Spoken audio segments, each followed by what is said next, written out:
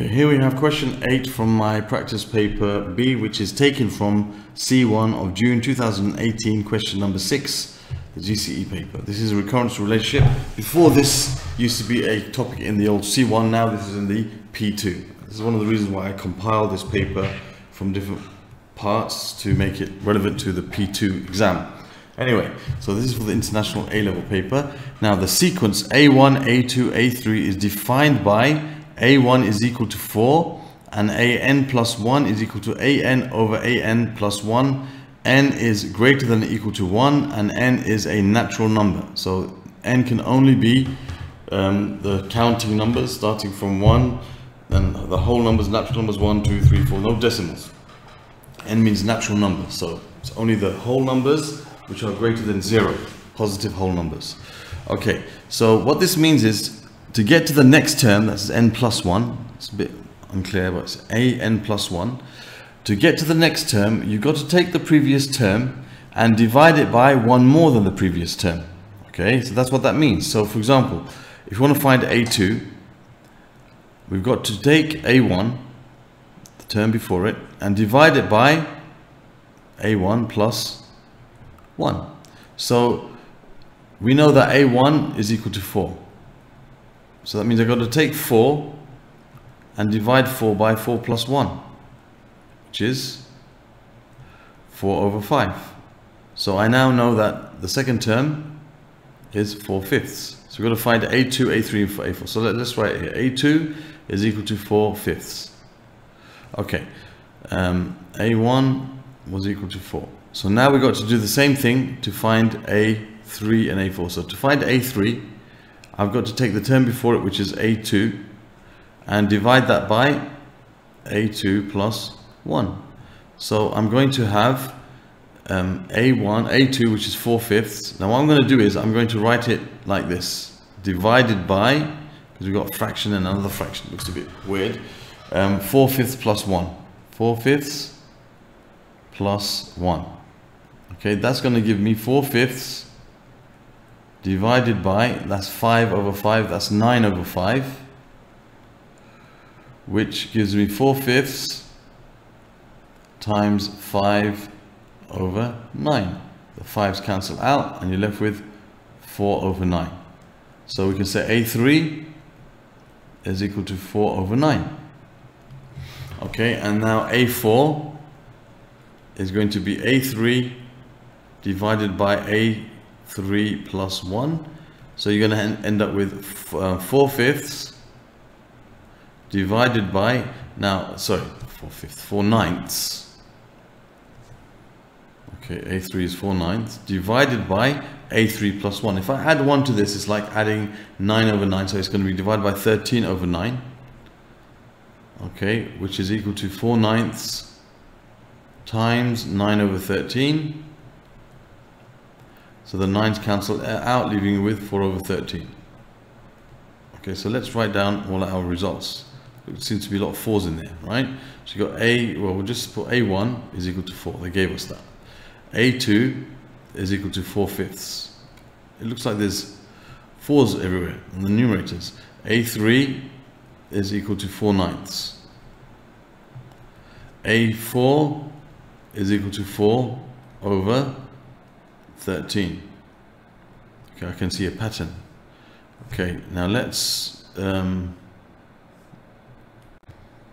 okay, so what I'm going to do is answer part B, and I think we need this information, so I've copied it over to the next page.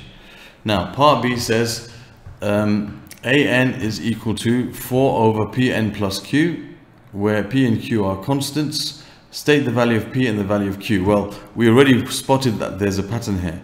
You see, you've got 4, and then you got 4/5, then you got 4/9, and you got 4/13. So you're always going to have 4 on top, and underneath the pattern is like, it starts with a 1, that's like 4 over 1, and then 4 over 5, and then 4 over 9.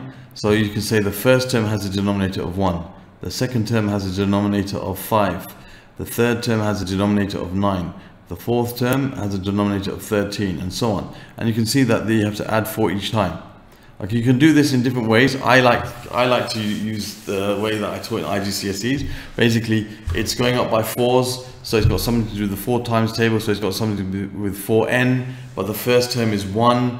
So how do I make it start from 1 and go up by 4? I take away 3 from it, so it's going to be 4 over 4n minus 3. So we can say P is equal to 4 and Q is equal to 3.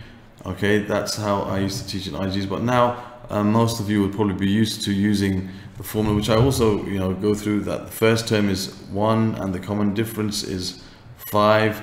So we want to find the nth term. So the nth term is going to be a plus n minus 1 times d. So that's going to be 1 plus, you're going to have so you're going to have 1 plus yeah, what was I going to say? 1 plus n minus 1 times d. So you're going to have n minus 1 times 5, sorry. Okay, because we're finding the nth term, so n is n. So you have 1 plus 5 minus 5n, sorry, minus 4, which gives you 5n, sorry.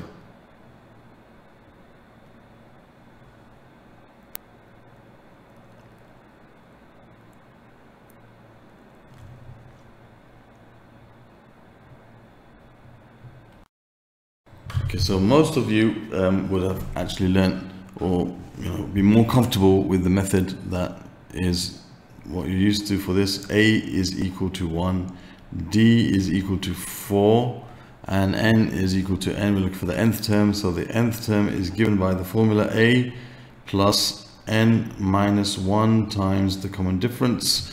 So the nth term, which is what we're trying to find, okay, is A, which is 1 plus n minus 1, so you got n is n still, n minus 1 times 4, so that will give you 1 plus 4n minus 4, which is 4n minus 3. So it's exactly the same thing as we get there.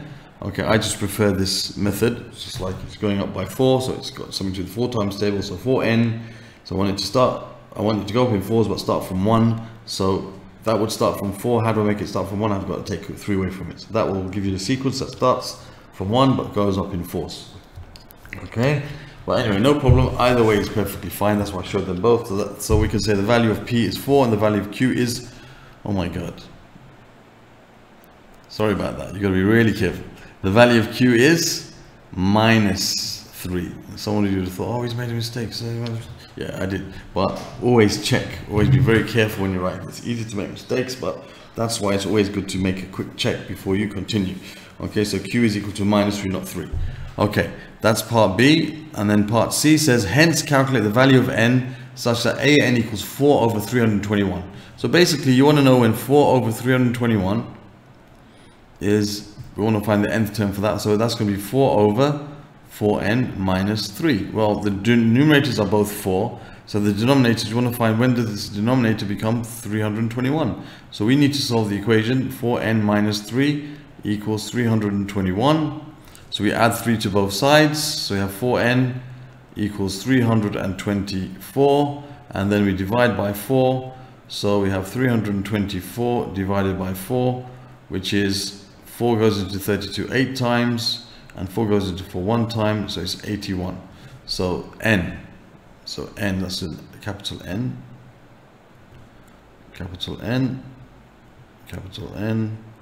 So n is equal to 81. Okay, when n is equal to 81, you're going to get that value. Okay, and that's the end of that question.